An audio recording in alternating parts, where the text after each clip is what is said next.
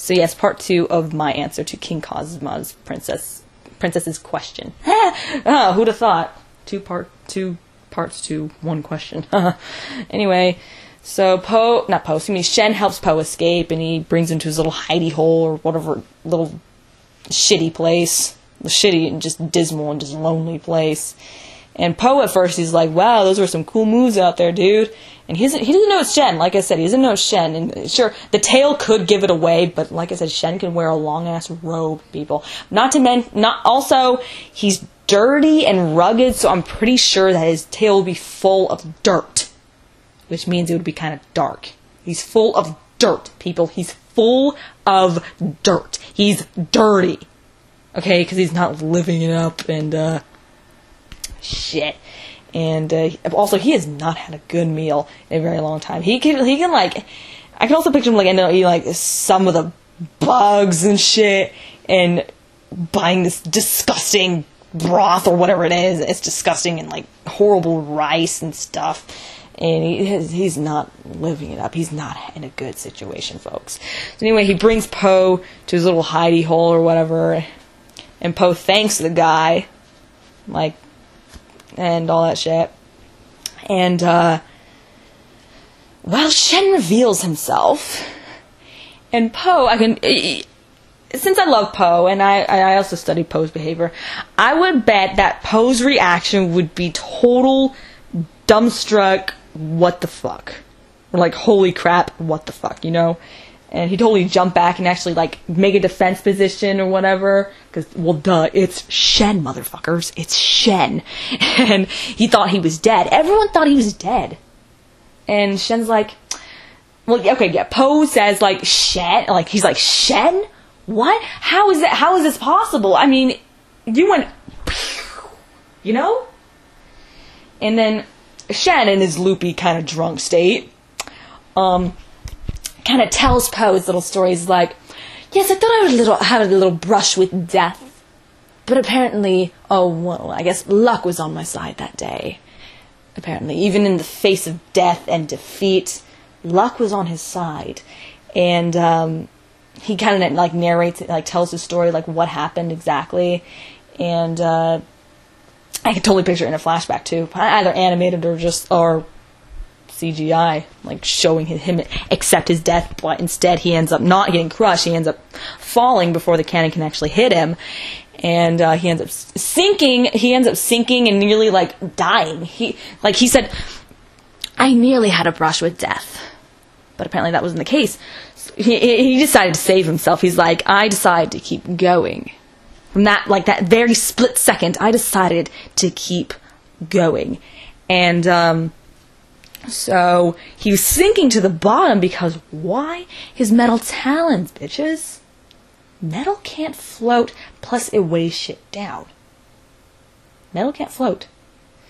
So what he ended up doing is removing his metal talons as fast as he could. He was holding his breath for dear life, and he was removing his metal talons simultaneously. And after he did that, he swam up and just did what he could to just swim away and end up hiding somewhere. And he tells Po that he like wandered a bit, and I could probably picture him getting injured or something like that, probably getting a broken wing or something like that. I don't know. It ended up like in pain, or maybe a broken or sprained leg. I don't know. And I don't know. And he tells him like how he's been like wandering and just like eating and thriving on what he could have and stuff, like whatever food he could find. He would forage shit. He would find like berries or whatever, including bugs, which he finds absolutely disgusting and disgraceful and just humiliating. But what the hell can he eat? Like what? And not to mention peacocks are omnivorous and they can't eat bugs. And little small lizards. Little small lizards. That makes no fucking sense. I'm going to say little lizards, okay? Let's just go with that. Little reptiles or whatever. And all that shit. So yeah, he tells Po his story in his loopy drunk state. And yeah, he took on the role of the fisherman. He's doing whatever he can to get by. He's been planning his revenge. And he's like, now I have you where I want you. And, yeah, okay, maybe he could have his halberd with him, which would be cool. Yeah, I can also actually picture him having his halberd still, so, yeah. And he still has his, so he has his fishing hook thing, rope dart thing, and his halberd still. And, I don't know about his throwing knives, maybe, I don't know. But mostly his halberd and that fishing hook rope dart thing. And, so he's like, now I have you right where I want you, and I can finally have what is rightfully mine, and all that stuff. Once again, in his loopy, drunk state. This is not good. If you thought Shen was crazy before, think of, like, you ain't seen nothing. Once he's drunk and crazy and hellbent and pissed and vengeful at the same time. That's not, oh my god. And, okay, so he wants to kill Po. And actually, okay, also before this, actually, I can also picture Shen being so depressed and kind of just loopy and just roaming around and just like, I'm like, I finally have him, like, you know, like, he's like, has these thoughts in his head, and he's just like talking to himself a little bit, and Po's just watching, he's like, okay, what the hell? But he's also like, oh my god, what the hell happened to him? Like, what the hell happened to you, Shen? And all that stuff. And, Shen's kind of, like, ignoring him at first. He's just talking to himself. He's, like, muttering, and he's talking, like, both drunk and loopy and just crazy. You know? Psychotic. Well, he's not psychotic, but deranged. And, Po sees his, like, little model Gangnam Cities, and he looks at it, and Shen, I could actually just totally picture yelling at him, saying, just don't touch that. It's mine, you know? It's just mine. Like my precious. No, not like that. Nothing like that, motherfuckers. Nothing like Gollum. Sorry about that. I just had to do that. And, so yeah, and then while Shen is in this drunk state, I can actually picture him, like, feeling, like, so depressed that he ends up crying a little bit. He's letting all his feelings out because he's drunk. He's not bottled up anymore while he's drunk. He's letting every one of his feelings out. And I can just picture him being so depressed that he ends up crying a little bit, and I can totally picture Po feeling a little bad for him. He's like, oh my god, this guy's been through so much, like, what can I do? You know, like, what the hell? But then again, he's also trying to kill me. He also wants to kill me. Like, he tried to kill me before. What makes you think he'll not try killing you again? And so he kind of has little trust issues with Shen. He's like, oh, shit, I should probably just make my getaway now. But then again, I should probably try helping him. So, Shen, crazily and drunkishly, that's not a real word, but you know what, I don't give a shit, decides to not only kill Po. For some reason, this is morbid and sadistic to even think about. But it's Shen, motherfuckers. And what the hell? It's Shen. Let me say this scenario shit. And so, not only does Shen decide to, kill Po, he decides to, oh god, I can't believe I'm saying it. He decides to also eat him.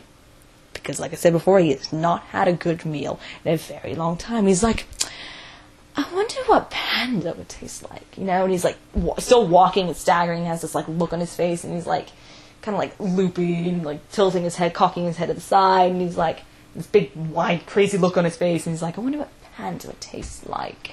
And he gets his halberd out, and he's like ready for the kill. He's like, you know? He's out for blood, literally. He's out for blood. Panda blood. Again. So he tries killing Po once again. Po dodges him, but I don't know. And the outcome of it, I don't know. He could either hit Shen with a bottle on the head, the classic hitting someone with a wine bottle or whatever to the head or whatever, and knocking him out, or just tying him up somehow, or maybe with his own fishing hook rope dart thing, maybe. And I can picture Po offering him the chance to start anew and redeem himself. He's giving him another chance, and like to get another chance, like all that shit, by working with him in order to save China from whatever evil or whatever threat is approaching or whatever. And Shen is like, over my dead body. And all that, so he's like, no, hell no, I would never work for someone like you, I would never work with you, Panda, and all that stuff. And Po's kind of like insistent, like he persists a little bit, and he's like, dude, look at where you are. Do you really want this? And do you really have to be just so vengeful for the rest of your life? And do you really... Don't let old sins cast long shadows. You know, just don't... Make all those things a thing of the past, and just let bygones be bygones. You know, he tried to tell him that before, he's telling him it again. And Shen's just like, no. While he's drunk. Still drunk. I don't know. He's like, no. And so, yeah, eventually, Po convinces him to tag along and ally himself with him, even though they're not on good terms. Well, even though Shen feels like he's not on good terms with him, Po feels like he can help Shen, you know. He's trying to help him. He's being a good Samaritan and helping the dude.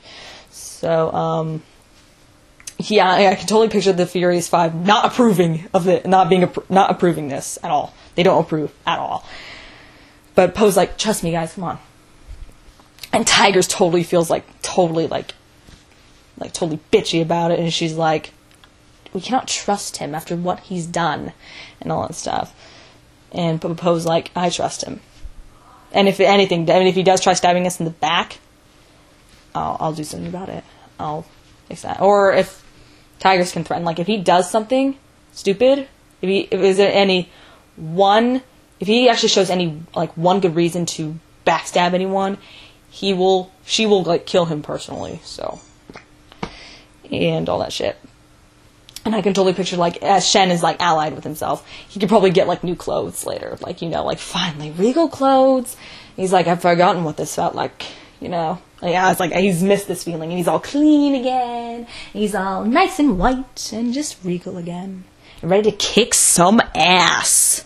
You know, even though he's kind of a little booby guy. And I can actually picture one point where he thinks he's hallucinating, and he's like, I've got to stop drinking. You know.